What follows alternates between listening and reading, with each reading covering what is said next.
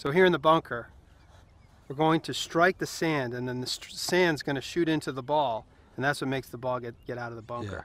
Yeah. Now, because of that fact, because we don't make club face to ball contact, direct contact, like we do when we're playing from the turf, it doesn't work exactly the same way as it does with the turf.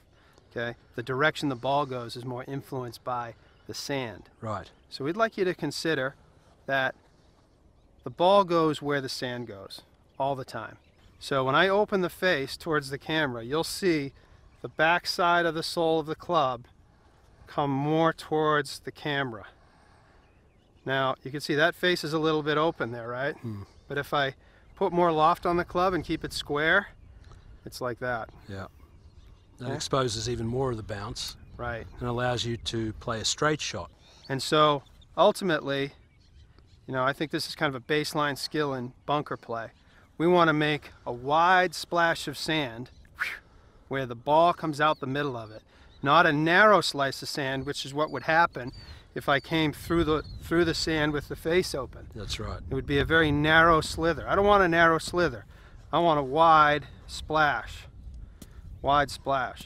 The ball shooting out in the middle of that directed splash. Exactly.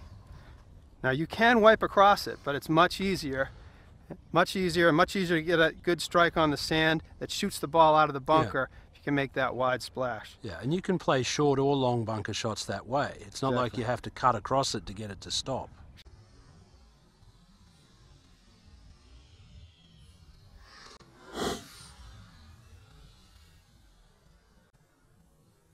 The divot that Martin made in the sand, this is the divot here. I'm just going to put my club inside there just so you have a point of reference for the size of it. You can see how wide that is. So that would indicate that the sand actually splashed in a cone like this. That's where the sand went, and the ball came right out the middle of it. Exactly. And if you can get that going, bunker shots become much more simplified.